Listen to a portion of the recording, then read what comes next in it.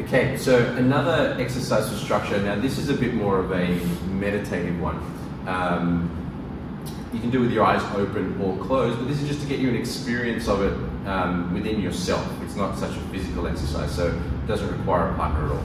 So you can stand here facing that way though, and maybe move further down, just closer to the wall. Face the wall, naughty boy. A bit further down, so you can see the legs. Okay, cool.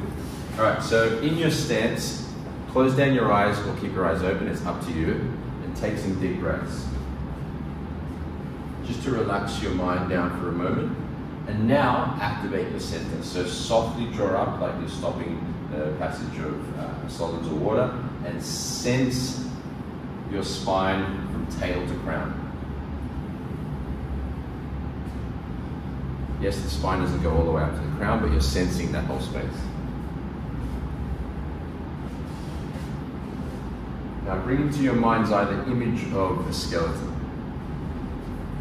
The ribs, the bones of the arms, the hands, the hips, the thighs, the legs, the feet, the fingers, the toes, the skull.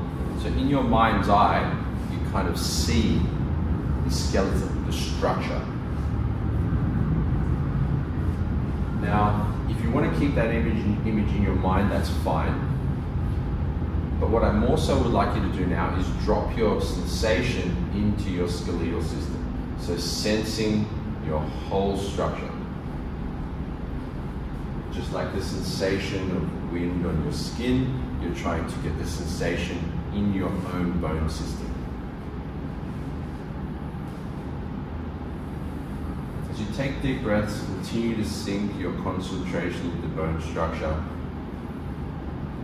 So you're a unified structure. That unification you want to keep on while you're doing your form work, your chi sao, your techniques. Centered and sensing the whole structure in unification. And this will deepen and become quite autonomous for you over time. You won't even need to think about it. Your structure will be unified. Now, if you want to, you can start to imagine that your structure starts becoming brighter in your mind's eye. It's like your bones are made of light, and that light is getting brighter and brighter.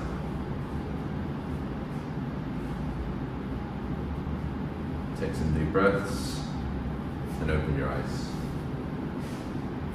Thank you. Okay, so that's just a simple exercise you can do just to get your mind into the concept of structure. When you're doing your state training, when we say sense your whole space, you're already doing that because the bones are also a part of your space as well. So you can practice that as much as you like. You probably only need to do that a few times. It's not really a meditation that you need to continually do like every morning, for example. You're better off doing the full state. But hopefully you've got an experience with that. Okay, look forward to seeing you in our next video.